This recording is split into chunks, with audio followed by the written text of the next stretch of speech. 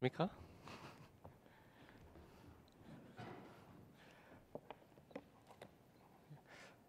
Sorry, I'm not as cute as Mika, but we're going to give this mic another try as well. If you've been following the news this week, you might have heard about the results of the Powerball jackpot, the $200 million Powerball jackpot. I think 2 people won first division, so they got $100 million each. Imagine, and I'm sure maybe many of you did imagine last week, imagine you won the first division prize for the $200 million lottery. Let's imagine you won, but imagine also at the same time, you didn't know you won. Let's say you bought the cheapest ticket, you bought it, and you forgot about it because you thought, I'll buy it just in case, but there's no chance I'm going to get it. I'll just buy one anyway, and the numbers are drawn, the winners are announced. You win first prize, but you just don't bother to check your numbers. Imagine you never bother to check whether there is a check with your name written on it. Imagine all you needed to do was pick up the phone and ask for what was yours, and you'd be rich. Counting your coins, pinching your pennies, breaking your back. If only you knew what you really had. Well, we know from the first half of Ephesians chapter 1 that there are a lot of things that are ours in Jesus. Paul says God has blessed us with with all the spiritual blessings from the heavenly realms in Jesus. In Jesus, God chose us to be His holy and blameless children. In Jesus, God adopted us as His sons. In Jesus, God redeemed us through His blood. In Jesus, God made known to us the ultimate mystery, God's cosmic plans for all things in the world to be brought under Christ. And in Jesus, we've been included in these cosmic plans. And we've been sealed and guaranteed our place in it by God's Spirit. And Paul says it was God's pleasure to do all this in His love and glory and grace. And he praises God. In the second half of the chapter, Paul starts praying, and essentially Paul is praying that God would actually, not only has God already given us all of these spiritual blessings, Paul is going to pray for God to give even more. Now, before we get into what exactly it is Paul prays for, I think it's worth mentioning that the way Paul prays here has a lot to teach us. You see,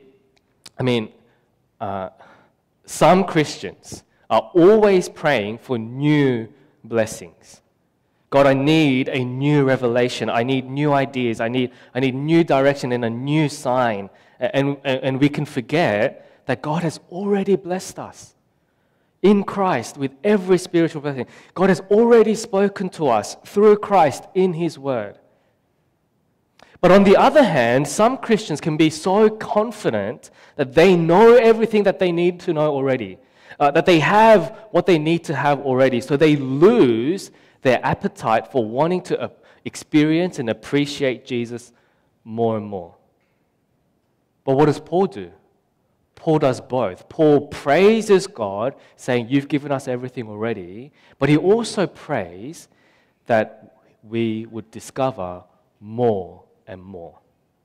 So the question really posed to us by this passage is, how much do we know of what it is to live in the fullness of Christ, and how much do we really want to know more? Okay, I'm going to pray as we come to His Word. Lord, we're going into Ephesians chapter 1, and we're starting this book of Ephesians. We started last week, and as we think about these big questions, the big blessings, the big ideas of what it is to be in Christ, help us to really be wowed by it and awed by it. And whatever Paul prays here, would that become our prayer as well? Pray in Jesus' name. Amen. So first things first, Paul begins by thanking God again. He thanks God for what he has heard about the Ephesian church. He thanks God for the faith and love of these Christians in Ephesus. Faith in Jesus and love for God's people are two basic characteristics of all Christians. So this is what it says, verse 15 and 16. For this reason, ever since I heard about your faith in the Lord Jesus and your love for all God's people, I have not stopped giving thanks for you, remembering you in my prayers. And I've sort of bolded those verses there. Now, I want us to notice what Paul is doing. Paul is praying that God gives us something, but before he asks God for more, how does Paul begin? He begins with thanks. See, the Ephesian church has a lot to be commended for. The church in Ephesus, as we said last week, the context of the church of Ephesus is that Ephesus is a city, it's a melting pot of cultures and spiritualities and religions, and probably within the church, you also have a range of financial and social backgrounds as well. You have Jew, Gentile, you have rich, poor, you have ex-witches and sorcerers, you have ex-Artemis worshippers, ex-temple worshippers, and all of these people are sitting in church, united in Christ with faith and love for each other. So we might think, wow, hey, this Ephesian church must have had a really great discipleship program. Or this church must have had a really great outreach and integration and connect program. Maybe they had a really great welcoming team and great hospitality and morning tea program. And maybe they did. But who is it that Paul thanks? He doesn't thank the people. He doesn't thank himself, the church planter. Paul says he doesn't stop thanking God. And this is important. God is the source of all of our faith and all of the love, all the good things that we do at church. God is the source. And I'm sure when we think about Paul praying, I'm sure every single one of us finds it hard to pray. I know I do. I fall short of my expectations and goals when it comes to prayer. Sometimes we forget to pray. Sometimes we don't really know what to say when we pray. And sometimes when we pray, it just feels like our heart really isn't in it. And so, after 30 seconds of prayer, you're sort of like, I don't know, like I'm bored already. What else do I say?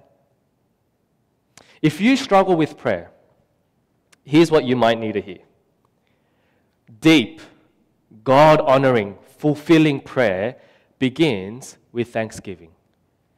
Deep, God-honoring, and fulfilling prayer begins with thanksgiving, and we can thank Him for external, outward, changing circumstances like weather, jobs, or family, but really deep, really fulfilling, really God-honoring prayer begins by really appreciating our relationship with God. What has God done to make me able to come to Him in prayer and call Him my God and my Father? Really getting to grips with the spiritual blessings given to us in Jesus, that's where deep, God-honoring and fulfilling prayer begins. The most fundamental aspect of prayer is humble gratitude in light of the glorious and massive grace of God. And that's what Paul has gone through in the first 15 verses. And even as he prays for the Ephesian church for their faith and love, he says, I'm going to attribute it to God. I'm going to thank God for the way that He's grown you in faith and love. And we can easily skip all of these big things and go straight into, I need to pray more because I need to pray that I can be a better person. I need to pray to God to ask Him that I could read the Bible more. I need to pray for this and that. We just sometimes need to slow down and zoom out. Look at the massive, big things that God has done and is doing in Jesus and will do in Jesus. But with thanksgiving, Paul, as I said, is actually asking God for more. He's thanking God, he's asking God for more. And you know what this is like? This is like when Angelina and I feed our daughter Claudia.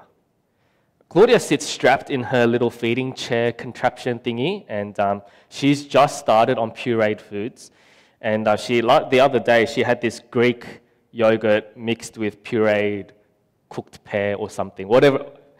And she just demolished it. She absolutely demolished it. She licked the plate clean, the bowl clean. She didn't actually, but... And she can't speak, obviously. But I can swear, after she finished the bowl, she looked at me and she said, "Daddy, can I have some more?" And I was like, my child is a genius. So what do I do when my child has finished her bowl of food and she looks at me like she's got her little spoon and she's like, "Ah." What do I do? I'm a generous, loving dad. So I take the bowl and I go to Angelina and I ask her, "What should I do?" And she tells me, "Give her some more." Okay, so I do. So as a generous parent, when your child recognizes something that is good and they come to you asking for more, what do? As a parent, you want to and you will give them more. And that's exactly what Paul is doing here. He's asking that God would give more, and he's really asking also that the Ephesian Christians would learn to come and to want God to give them more too. But more what? Next slide, verse 17 and 18. "I keep asking that the God of our Lord Jesus Christ, the glorious Father, may give you the spirit of wisdom and revelation so that you may know him better. I pray that the eyes of your heart may be enlightened in order that you may know." And we're going to pause there. The key to understanding the purpose of Paul's prayer are these two verses. What is Paul praying for more of?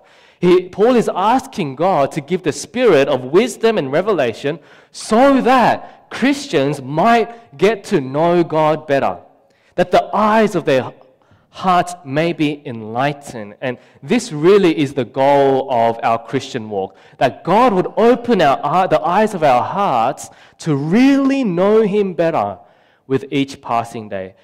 And Paul says that's a work of the Spirit. The Spirit of wisdom and revelation makes us wiser. The Spirit continues to reveal. He awakens us, not to something completely new, but to something that we already know, but we don't fully comprehend. It's like a window of your car that's misted over, and we turn on the AC and it slowly clears up the windscreen and we can see the scenery outside, or like you're waking up from a nap and you're sort of just rubbing your blurry eyes and your vision gets clearer and clearer. What use is it really having all the blessings of Christ if we can't even appreciate it? If we're happy to be stuck seeing just a blurred vision of it, we don't appreciate what we have. See, God's Spirit opens the eyes of our hearts to know him better, to see him clearer, to be able to say, along with Paul, like the way he writes in Ephesians, "Praise be to God, to the God and Father of my Lord Jesus Christ. He's blessed me with every spiritual blessing." And every day I can see it more and more. Every day I can feel and I can understand and I can appreciate the fact that he chose me before the creation of the world. Every day I'm just getting a stronger sense of what it means for me to be adopted into sonship. I can appreciate today a little more than yesterday as I see myself and I see the world around me that Jesus, that he has redeemed me by the blood of Jesus, that he has made known to me the mystery of his will. He's committed to fulfilling his plans to bring everything under Christ, and God is committed to making me a part of those plans. Doesn't it make sense for us to go to God and say, "God, please make this more and more real to me"? So we need God's Spirit to help us say, I don't care what the world thinks. I don't care what the world says my life should be. I don't even care really at some level what my friends and family think. What I care about is the glory of God in Jesus shown to me. I want to feel God's good pleasure in my life. I want to love the riches of God's grace that have been lavished on me. I want to praise Him. I want to bless Him. That's what the Spirit does in us. So I encourage you, pray this for yourself constantly, but also remember, Paul is praying this for others. So pray this for others, for our church, for your life group, for your family, for your kids, constantly too. Okay. Now, with that in mind, there's at least 3 things that Paul is asking God to give a greater understanding of, so that we might learn and know and see and appreciate Jesus more. Here are the 3 things. The first is hope. Verse 18. I pray that the eyes of your heart may be enlightened, in order that you may know the hope to which He has called you. We have been called to be a people of hope. Yeah, every single person in the world longs for hope. Every single person is searching for something, whether it be in a relationship, whether it be in a job, whether it be in moving to a new country, whether it be when they go to visit their doctor. Everyone is searching for something to give them confidence and comfort and care for them in their hopelessness, in the uncertainty of what their future holds. We all know that life is messed up, and we all wish for something better, but everything that we could put our hope in to improve our position in the world, to give us some sense of security and safety, to help us feel like we're headed towards something better, everything that isn't Jesus is actually not real hope. Because hope, as the Bible puts it, is not a wish. Hope isn't wishing. We know when we say to people, I hope you have a good day. Well, we don't know. We're human. But hope is, real hope, is not wishing that something might happen or something might work. Real hope, Christian hope, hope in Jesus is looking forward to something that has already been guaranteed. Christian hope is a hope that we have been called to by God. It's a hope based on the unchanging truth that Christians are people who are called by God to belong to Him, to be His holy people, called, as Paul began this letter, by the will of God, called to Jesus, called to holiness, called to freedom and peace, called to suffering and glory, called to a hope that puts us beyond the present to the glory which will one day be revealed. You and I are called to that hope every single day. Second, the riches of God's glorious inheritance. Continuing on from verse 18, I pray that the eyes of your heart may be enlightened in order that you may know the hope to which He has called you, the riches of His glorious inheritance in His holy people. This reference to inheritance, I think, is a little different from what we might be used to. We often think of inheritance as something God has given to us, and already in the book of Ephesians, Paul has mentioned that. Verse 14, he's talked about how the Spirit is a deposit that guarantees our inheritance until the redemption of those who are God's possession. And so that's obviously very true, and we should keep that in mind. But there's a good argument that Paul here in this verse is actually speaking about not our inheritance, but God's inheritance, the riches of God's own glorious inheritance in His holy people. Now, why should we care that there's a difference? What does that mean?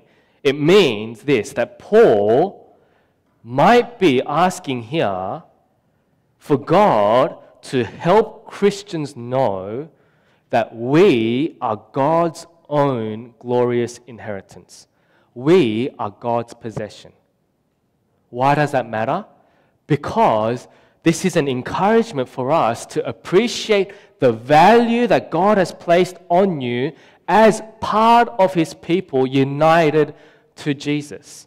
Remember, you are God's in Jesus. Remember, you belong to God in Jesus. Remember, you are God's possession in Jesus, the people of His covenant.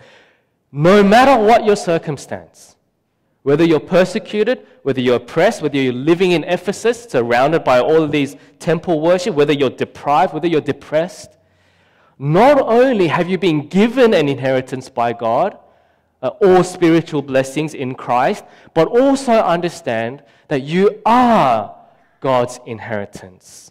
You are God's own possession.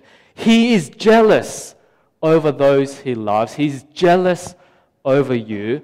He will not leave you, and He will not forget you. Third, God's incomparably great power. See, Paul prays that we would know and see with the eyes of our heart the incomparably great power of God that works in and for and through us. I'm going to read the last 18, verses 18 to 23. I pray the eyes of your heart may be enlightened in order that you may know the hope to which He has called you, the riches of His glorious inheritance in His holy people, and His incomparably great power for us who believe. That power is the same as the mighty strength He exerted when He raised Christ from the dead and seated Him at His right hand in the heavenly realms, far above all rule and authority, power and dominion, and every name that is invoked, not only in the present age, but also in the one to come. And God placed all things under His feet and appointed Him to be head over everything for the church, which is His body, the fullness of Him who fills everything in every way. See, God's power is incomparably great. God's power is unfathomably mighty. And how do we know? Paul says we know because God has publicly demonstrated His power in Jesus. See, this is the thing about believing in Jesus. This is the thing about Christianity and the Christian faith. The call to have assurance in God's power, that God's power means something and it is mighty, is not a call to blind faith. The Christian call to believe in Jesus is actually a call to believe in a historical event. It's not a theory. It's not a story. It's a historical event. Paul says in 1 Corinthians chapter 15 that if the resurrection didn't happen, Christianity is not only false, but Christians are pathetic, stupid people. What other religion or worldview bases their whole validity on one single historical event? What religion is crazy enough to say, hey, if this didn't happen, yeah, we'll admit this is all a lie.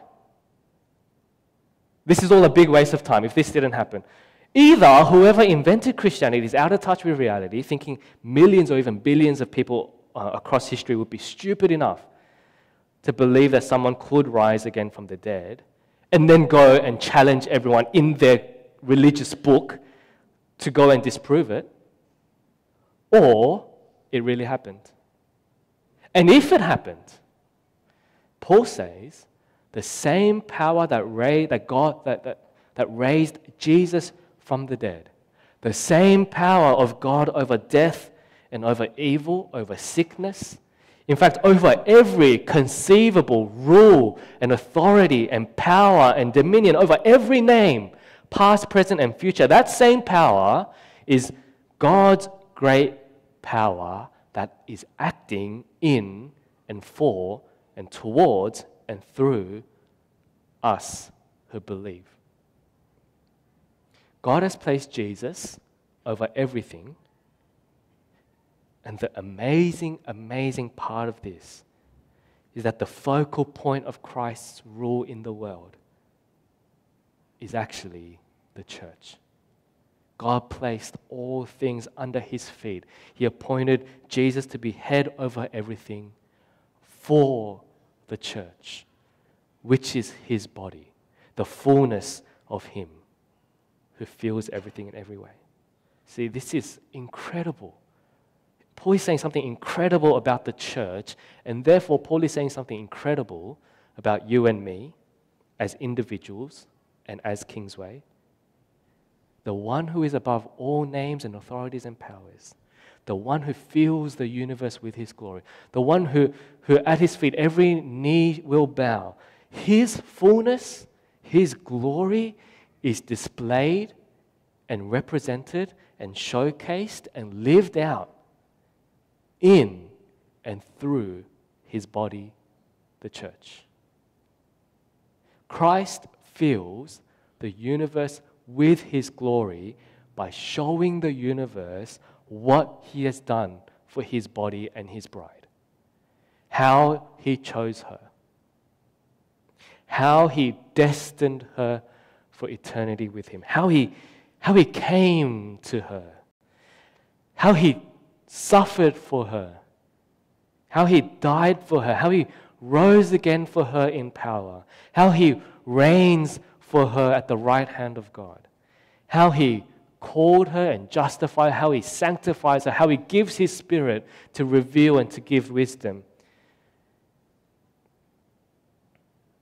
How he keeps her and grows her and matures her, satisfies her and promises to glorify her. See, you and I are making up the fullness of the glory of Jesus in the world. That's epic. If you're struggling with sin, if you're wondering if there's a power out there that's strong enough to give you victory in the battle, if you're wondering if there's a hope out there that's trustworthy enough to save you in your hopelessness, if you're wondering if there's a place to belong that's big enough to handle all your baggage and imperfections, if you're wondering if there is a person who could love you truly as you are and yet not leave you in your brokenness, then remember that Jesus is above every power and authority and name, and he is pleased for the fullness of his glory to dwell and be displayed in the church with his people, with you. The power of God that was at work in Jesus is at work within you and me. And he will fill us up to the fullness of Jesus. He will grow us. He will mature us. He will give us wisdom and understanding that we might know him better. So take courage, give thanks as Paul does, and ask God for more. Let's pray. Lord, we know you're massive, and the things that you have done for us in Jesus are so big. Sometimes we just don't really think about it and appreciate it. Help us, Lord, to give you thanks every moment of our lives, that we might get to know you better. That the just absolute awesomeness of what you've done for us in the grace of the gospel of Jesus Christ would be made a tiny bit more real to us every single day. Help us to come to you as Paul does, praying for ourselves and praying for our brothers and sisters, that we might get to know you better by your Spirit, that we might get to understand and see and appreciate the hope of our calling, the glorious inheritance that we have and that we are, and also the great power that works in and through and within us. Lord, we look forward to experiencing that more and more. We ask this in the name of your risen Son, Jesus. Amen. Do we have time to do the song?